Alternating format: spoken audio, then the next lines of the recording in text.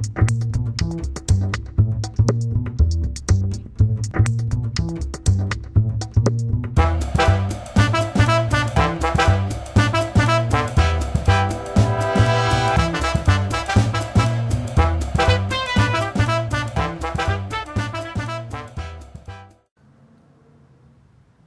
I'm Jeff Crawford from Crawford's Auto in Mesa, Arizona. Welcome to my free classes on general automotive maintenance and repair. This lesson is going to be on the fuel system. We'll start out with the carburetor. This is a primitive diagram of a carburetor.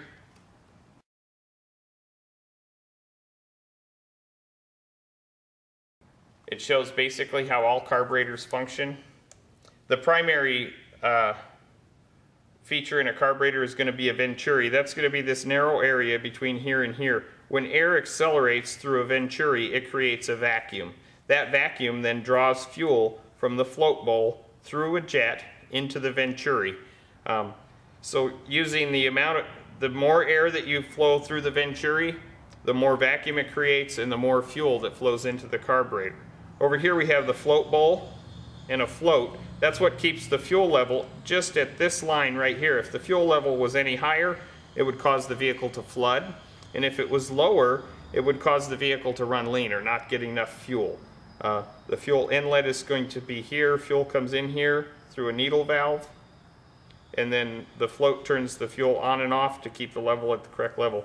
Down here we have a throttle valve. This is connected directly to linkage to your foot pedal. As you depress the throttle, this valve would go from this position to down here and be open, or when you release, it'll close down.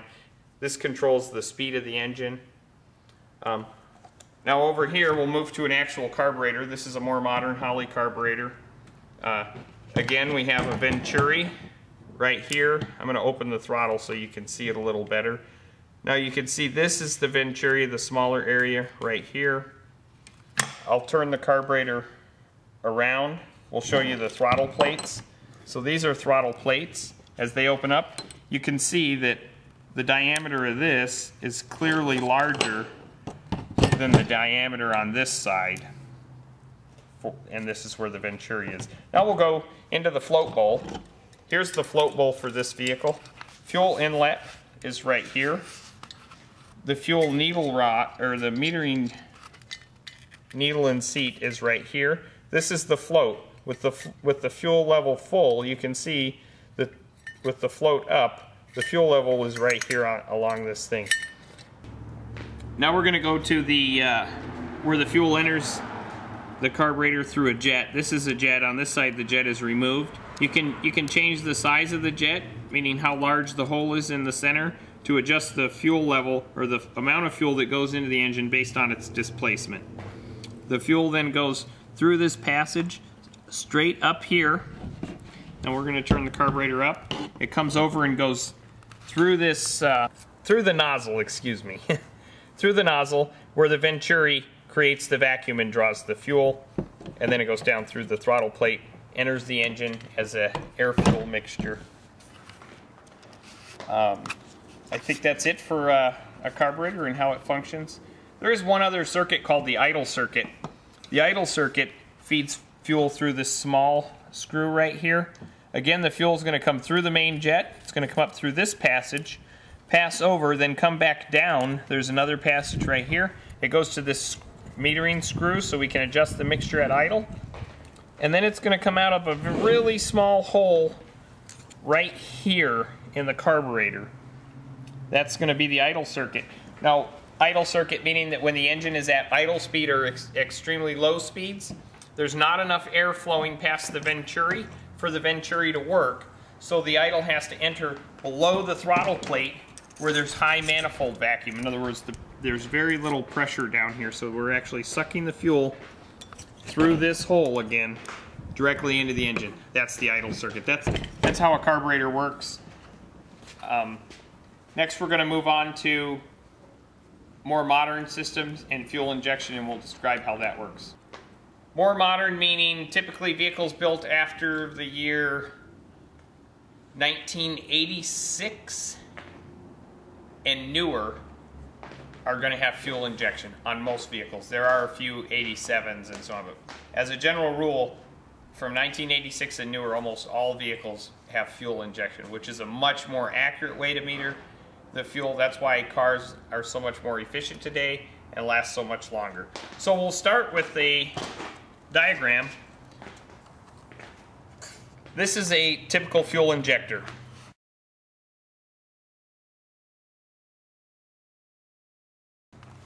So we're going to have a small filter here on the end. That's just a screen to stop any large debris from going into the filter, which could clog the nozzle. We're going to have a spring in here. This is basically an electrical solenoid valve. When it's activated, it's going to open. And now this opens and closes by milliseconds. So there's actually a pulsing voltage to this injector that causes it to spray fuel intermittently. The higher the pulse width, the more amount of on time there is. Then there's a plunger inside, which is basically the valve. And then we have a spray tip, which is to atomize the fuel. Now that we've described a basic injector, I'm going to move over here. I have a setup with a full set of injectors. I'm going to apply air pressure. This only has water in it, so it's not flammable. I'm going to hook this up, and I have a regulated pressure. I'm going to turn it up to just, typically this system's going to operate at 40 psi. So I'm going to put it up to, there's only 5 psi. Now I'll demonstrate how much fuel is capable of coming out of here. If you watch this injector right here, it's going to spray fuel. So as you can see, with that low of pressure, there's still a considerable amount of fuel. In this case, it's water, only because we don't want to be spraying fuel all over the shop. Now I'm going to increase the pressure up to 40 psi. I can shoot fuel all the way, or water in this case, all the way across the shop.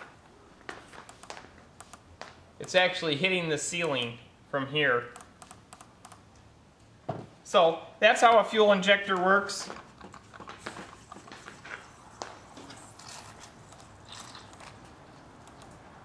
So with a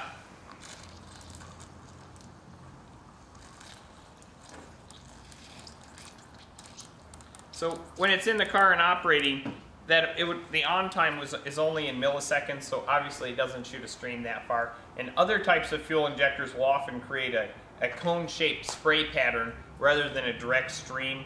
This particular set of injectors is out of a 5.2 liter Dodge pickup. Now I have some other components that are necessary for a fuel injection system to work. This is a throttle body. So it looks a lot like a carburetor, but it's different. No fuel is going to enter through here. This is the top side where the air will be entering. Now I'll turn it around. Here's the bottom. You can see this is only has 2 barrels as compared to the carburetor had 4. You open it up. That's going to allow the air to flow into the engine. It also has a couple of sensors on here to help the engine operate. This is a throttle position sensor. It's a variable resistor based on how far the throttle is open. It changes resistance. It tells the computer what throttle position you're in, which then adjusts the amount of fuel that's sprayed into the engine based on the input from this sensor. This sensor here is called a MAP sensor, which stands for manifold absolute pressure. It senses the amount of vacuum in the engine. Now for example, at idle with the throttle closed, the amount of vacuum in the intake manifold is going to be, there's going to be a lot of vacuum, a lot of suction, around 17 to 18 inches of mercury vacuum in the intake. And then at wide open throttle, with the throttle wide open, atmospheric pressure is going to be present because we're allowing all the air from the atmosphere to rush into the engine. So you're going to have near atmospheric pressure. So based on this sensor, a coolant temperature sensor, which we'll show you on a vehicle here in a minute, and some oxygen sensors, it uses all this input into the computer to produce a pulse width modulated signal to the fuel injectors and control the fuel that's going into the engine. So there are a lot of components involved. This is a much more advanced and much better way to meter your fuel. That's why modern cars get so much better fuel economy and they last so much longer. This is a 1997 Mustang 3.8 liter V6. Okay, now we're going to move over to the vehicle. I'm going to show you a few remaining sensors that are used in the fuel injection system to calculate the injector pulse width. For one, we have a coolant temperature sensor. It's exactly what it does. It's a variable resistor. It's an input to the computer. As coolant temperature changes, the resistance of this sensor changes, and the computer adjusts fuel trim or injector pulse width to correspond with engine temperature. Now we're going to move over here. On the other side, this vehicle uses a mass airflow sensor. It's mounted right here, just upstream of the air filter. This actually measures the volume of air going into the engine. It's a very key device in the fuel injection system. Basically, if you have a set amount of air going into an engine, you're going to need a set amount of fuel for it to be the proper mixture and burn. Almost all modern vehicles use a mass airflow sensor. It is not necessary. Some vehicles use a MAP sensor instead of this. They usually use one or the other or both. This vehicle only uses a mass airflow sensor. And over here we have a intake air temperature sensor.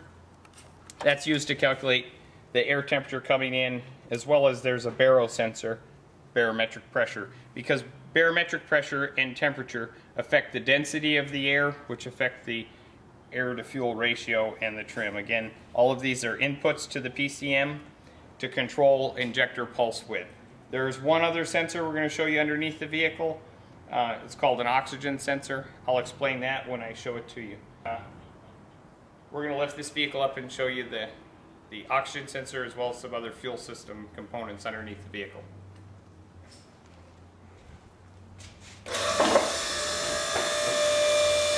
Okay, now I'm going to show you the last component in the electronics of the fuel control system on a fuel injected vehicle. This component right here is called an oxygen sensor. This device is used to check the air-fuel mixture in the exhaust gas coming out of the engine. This is an extremely critical component. This enables the computer to trim the fuel air mixture or the injector pulse width based on the emissions coming out of the engine. This device alone has reduced pollution by over 50% coming out of vehicles and doubled their efficiency.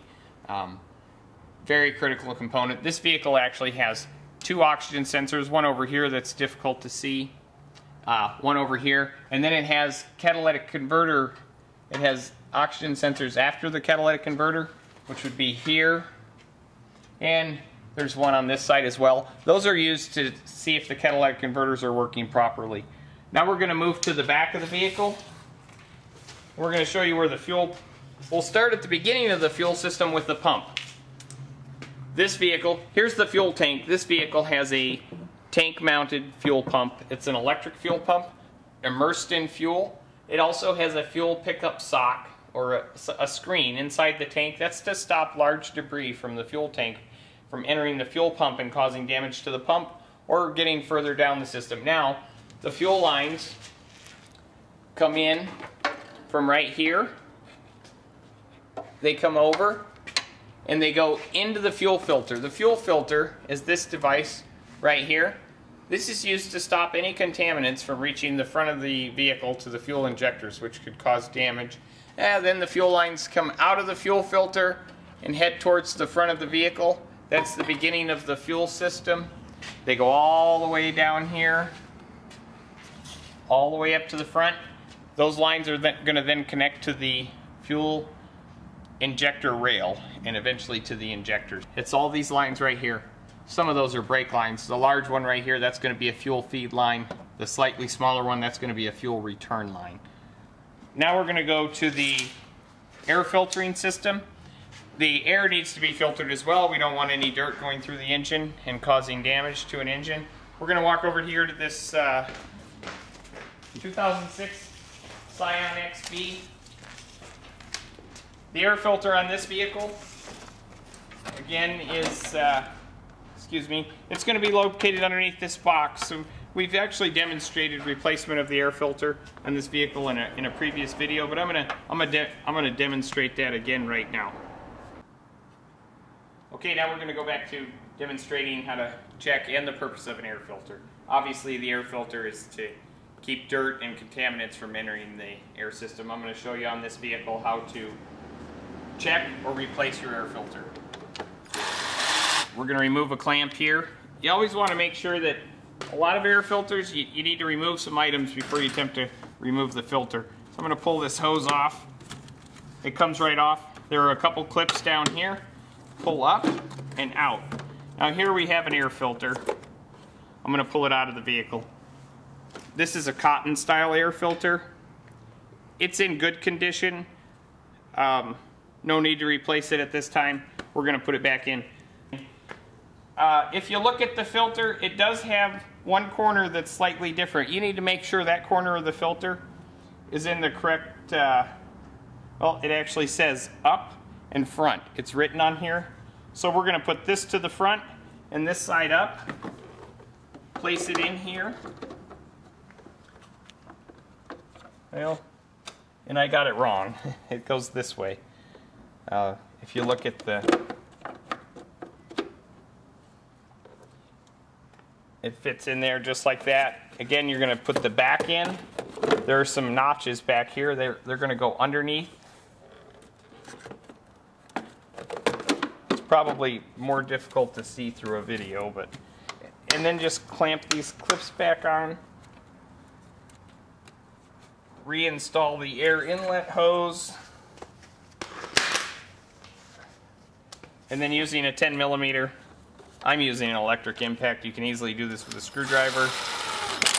Doesn't need to be that tight, just down snug. Now, here's another demonstration of a dirty air filter.